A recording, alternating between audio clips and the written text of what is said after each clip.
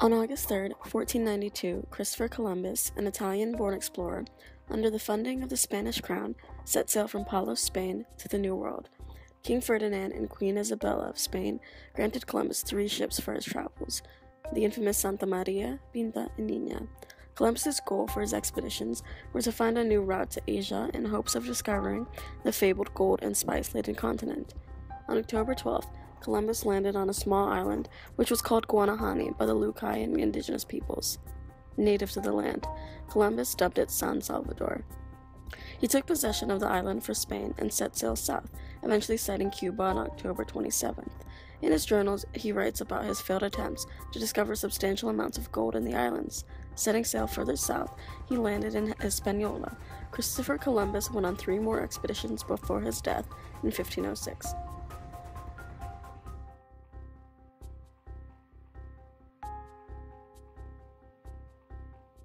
Of Thursday, October 13th, Christopher Columbus saw the naked indigenous people on the shores of the land. Columbus, along with Martin Alonso Pinzon and his brother Vincent Yanez, captain of the Nina, went ashore with armed men, each captain holding a banner with a green cross with the letters F and Y surmounted by a crown at each end of the cross. It was evident that Columbus was taken aback at the beauty of the land. Columbus described the sight as everything is green and a delight to the eye. The land was untouched, fertile with trees full of fruits and air filled with sweet fragrances. Columbus, throughout his journal, described himself as dumbfounded by the sight of so much beauty, and I find myself unable to describe it inadequately. Upon landing on shore, Columbus declared he was taking possession of this island for their lord and lady, the king and queen, and called for his men to bear witness. The indigenous people gathered around Columbus and his crew. The indigenous people were so eager to see Columbus, he believed they thought he was from heaven. They would throw themselves on the ground and raise their hands in the air, thanking God for bringing Columbus. Columbus's journal shows us that Columbus thought the native people of the land were very gentle. He described them as very simple and finely made. The eagerness and willingness of the people definitely made Columbus feel superior, as well as the nakedness of the people. Columbus described the indigenous people as so delighted and so eager to please us that we could not believe it. In return for the islander gifts, Columbus's crew gave them glass beads and red bonnets. Eventually, they realized the indigenous people would take anything in return, so they traded them broken pottery and broken glass for all the indigenous peoples had. Within the first day of meeting the islanders, Columbus said he could see that they were people who would be more easily converted to our holy faith by love than by coercion. Columbus believed they did not have a religion, and they were ready to be Christian. At the end of his voyage, Columbus brings back 6 indigenous people to teach them Spanish. It seemed the indigenous people were wooed with Columbus's gifts of kindness. The indigenous continued to trade with Columbus and the crew because they thought this was the opportunity to create a relationship, considering gifts are a way to show kindness. Columbus shows he did not think very highly of the indigenous people. He thought they seemed to appear poor, going about their day, as naked as the day they were born. The people carried no weapons, and Columbus thought this was ignorant of them. He described them as cowardly and timid. Columbus thought the men were handsome and well built. They were of good stature, dignified, and well formed. Columbus thought they'd make good servants because they repeated everything they said back to them. Columbus, throughout the voyage, captured some indigenous people to help him with navigation, some trying to escape all the while, and he did not trust them because of this. Columbus's quest for gold was not very successful. He found a few rivers which contained rocks with gold speckles, which he decided to bring back to his majesties. It was not until the very end of his voyage when he met King Guacangari, who had 2 other kings bring Columbus a plaque of gold each. Columbus thought the land was beautiful, only getting better the further he went. The people were gentle and kind. He believed the people to be naive as well, and they would make great servants. He believed he could convert them to Christianity because they had no religion he knew of. Christopher Columbus, in his journal, shows he did not think very highly of the indigenous people, and writes to his king of how they could easily convert and build a city.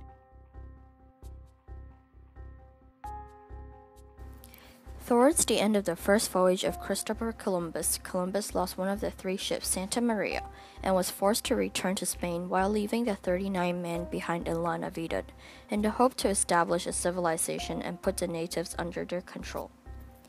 In Christopher Columbus' journal, he described the natives as being a population that are naked and without arms and are very cowardly, just like the natives that he had described from previous journey. He seemed to have always seen themselves as more superior than the natives. Before leaving the 39 men behind in La Navidad, Christopher Columbus made connections with the local chief to allow them to build a village in La Navidad. By using the wood resources from the wrecked ship, they built a shelter for the men. During Christopher Columbus' second voyage, he once again came back to La Navidad with the hope that his men had dominated the natives. However, it did not go as he expected. On November 27, 1493, he landed on La Navidad, seeing dead bodies of some of his men, and only to find out all the 39 men had died. The reason behind his men's death still remains as a mystery, one of the many explanations being that his men had raped local native women that angered the locals and killed all the men. Another explanation says that conflict existed between his men and the locals, as they were unwilling to be dominated by the sudden intruders. Although the explanation about the death was unclear, it is said that Christopher Columbus and his crew had later slaughtered the locals and taken them as slaves. The significance of this part of the story is that before the interactions of the locals and Columbus men, the natives had always been described as being innocent, peaceful, or even naive. The locals in La Navidad made an exception and gave a whole different image to the colonists. From the time of landing in 1492, Christopher Columbus never really knew that he discovered a new continent. To the extent of his understanding, he had arrived on an island in the West Indies, close to what is now Japan, Cipango in Columbus' texts. I will discover a shortcut to India and bring back some of the great wealth I find there. And I can do it, for I know the world is round. And instead of going east to India, I shall sail west and reach India around the other way. It will be a shorter and cheaper way, for I'll do it all by sea. Columbus created his descriptions of the New World not from his own imagination, but from imagery he borrowed from the travels of Marco Polo and other early adventure journals such as John Mandeville's The Travels of Sir John Mandeville and Odoric of Pordenon's Voyages. Columbus's descriptions of the New World resembled the depictions of the Far East, often roaming into the realm of fantasy.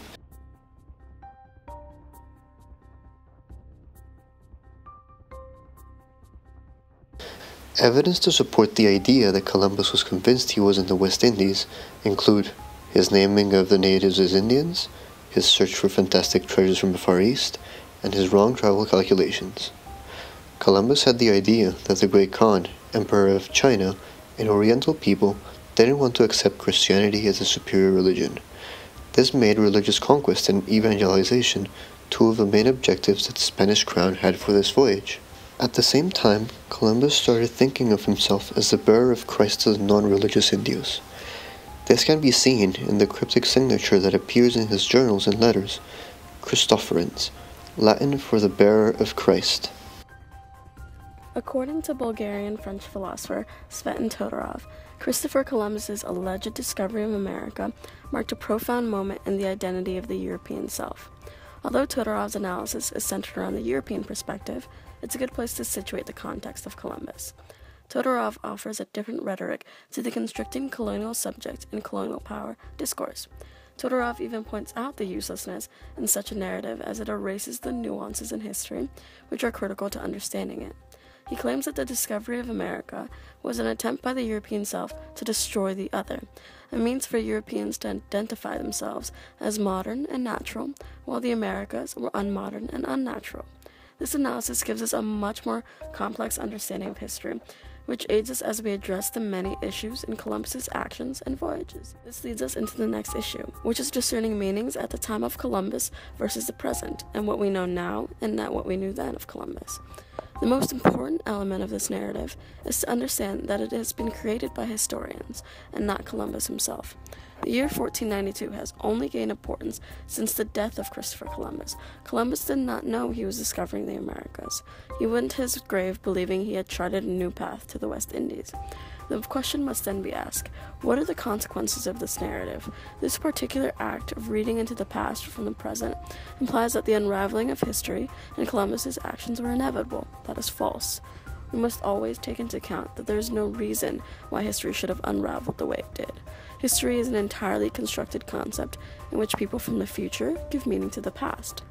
And whatever that meaning is not always what the original meaning was.